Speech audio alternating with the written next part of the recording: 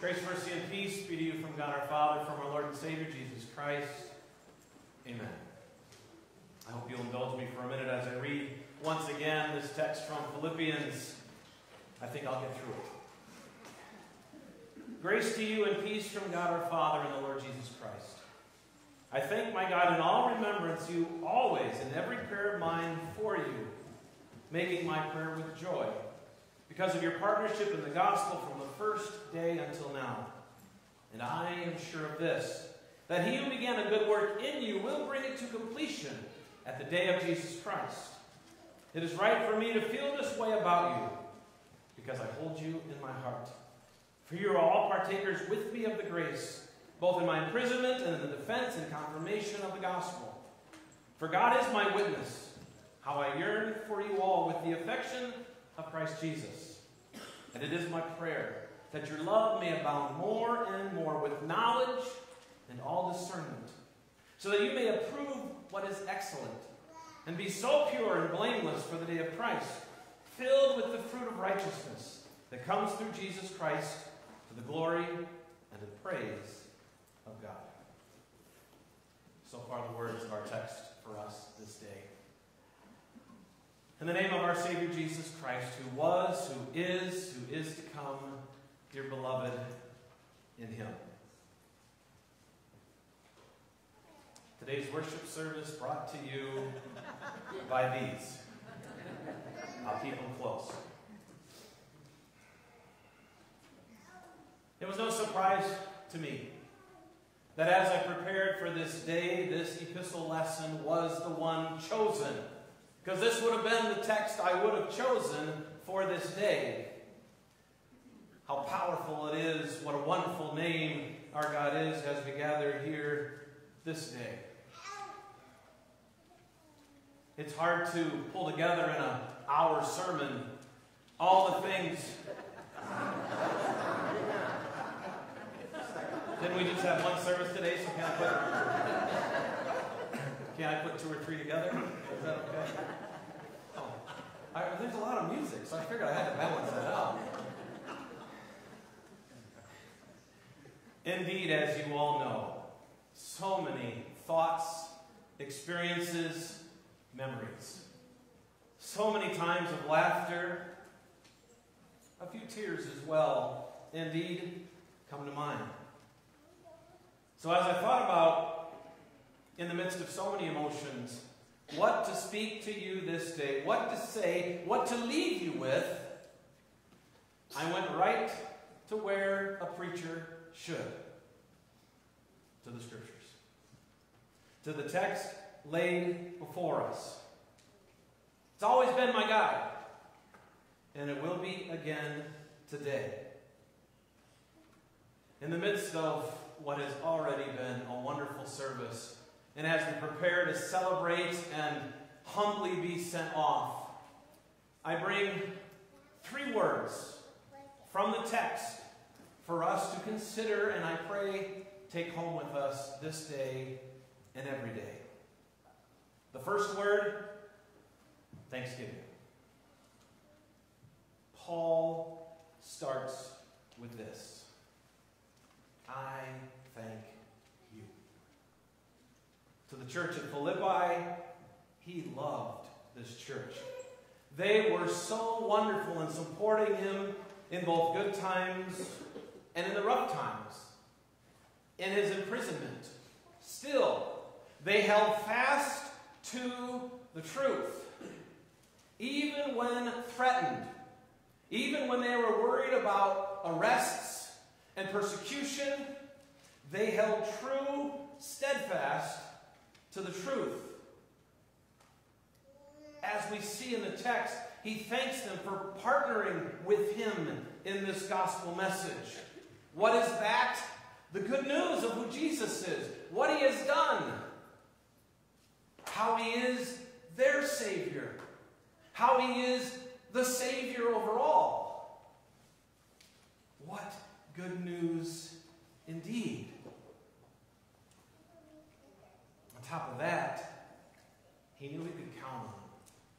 He knew he could count on them. He counts them as a gift. Good words for me this day. You are a gift. You are and have been an incredible gift to me and to my family. And as I hold you in my heart, I'm thankful. I love this church. I love you. You have been incredibly supportive of me and my family in good times and in bad. Hasn't been easy. We live in a tough place. But we have yearned and held to the truth. Indeed, you've been my partner. We've walked through this together. Rolled up our sleeves together. Not one over another. Not anyone lording anything over another. But humbly serving as he calls us to do.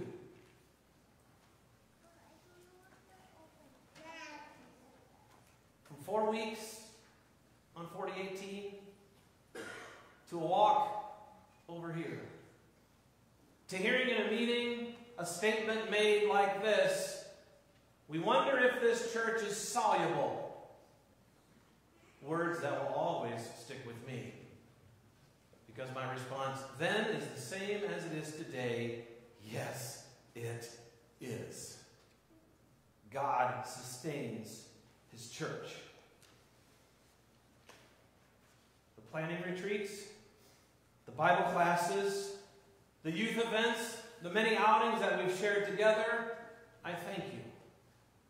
Personally, I thank all of you who stayed here longer at night because you were talking to me. I know you all wanted to go home. I know you inched towards the door. Some of you even made it out to the parking lot. I didn't stop. So I apologize for those short nights where you were like, Pastor, I know you're excited about what we're talking about here, but I need to go home. I got to work in the morning. I thank you for that. Indeed, my heart is filled with thankfulness. The second word that Paul implements, and I want to highlight in this text for today, is the word confidence. Paul was confident in that Philippian church. He was confident that they would be there to the end. He talks about the resurrection. So, of course, some of those early church people thought maybe he was coming back soon. Of course, we know he hasn't. And he was confident in them and in the faith that they had.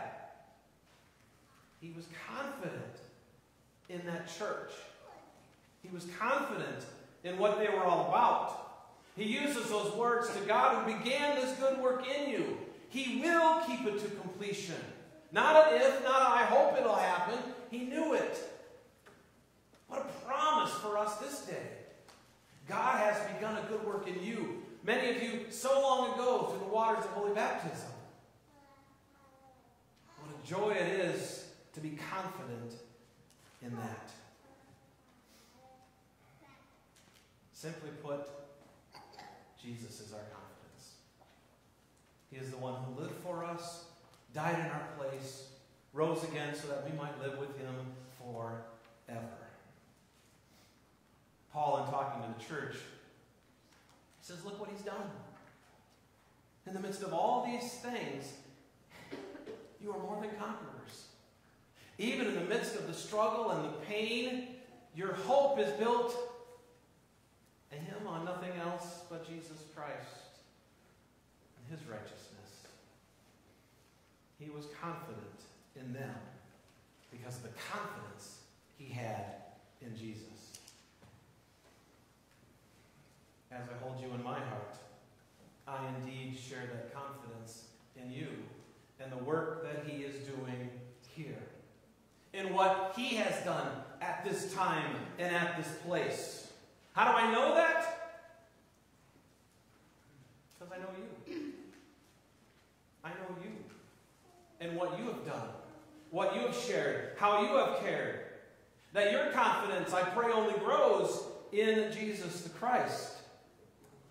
Indeed, we will falter and fail. guilty. But our confidence, thanks be to God, is not in you or in me. But our confidence is in Christ. Even though we falter and fail, He doesn't, He won't. Music is such an important part of worship. The sounds, the singing, the band. Sorry, James, we're moving a little bit here, but that's okay for today. Might be hard to hear.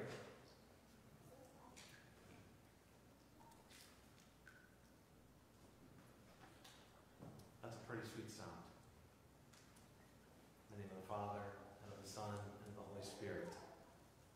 That's a sweet sound as we rejoice in what God has done for you and for me, claiming us as His own. In just a few minutes you'll hear another beautiful sound. Take, eat. This is my body given for you. Take, drink. This is my blood shed for you for the forgiveness of all your sins. What a beautiful sound it is when we see and experience, even more than that, receive Jesus as He is, as the host and the feast. That's why we sing, what a beautiful name. Because He is just that. I am confident that the good work that God has created in you will also continue. He will hold on to you. He will keep you in the faith. Paul is confident. So am I. The last word to share with you on this day, no surprise, love. Paul prays that the Philippians would abound more and more in love. With love. Not just a feeling that you have inside, but action, a verb, a going out. Seeking what is excellent and pure, honorable and just, commendable and lovely. Paul saw the love so many times. A couple, one like Lydia, who offered a home to him. The jailer, when everything's crashing around and he's ready to kill himself, Paul says, whoa, whoa, whoa, we're fine, we're safe, don't do it. And then he comes to faith, and his family, and he also helps Paul with his wounds. Paul seeing the church at work, and he loved them for it. As I hold you in my heart, it is a heart filled with love for all of you this day. My prayer is the same, that you will continue abounding in love all the more. That you will continue to receive His love, and as you've heard me say a bunch of times before, give it away. That you will speak the truth, but do it in love, knowing that the God of peace will be with you. Go. Be His witnesses. As I heard the very first week I was here, the theme of that time, shine. Go and shine. Shine the love of Jesus that He has given to you. The last hymn we just sang, if any of you are still alive when I go to be with Jesus, is one that will be played at my funeral. I read to you the last verse. Christ be my Savior, and calm as in strife. Death cannot hold me, for He is the life. Nor darkness, nor doubting, nor sin and its stain can touch my salvation. With Jesus I reign. I pray Christ continues to be your leader, as you are built up in thanksgiving, in confidence, and in love. Knowing this, you will always be held in my heart. In His name, amen. May the peace of God, which does surpass all our human understanding, guard our hearts and our minds in Christ Jesus unto life everlasting.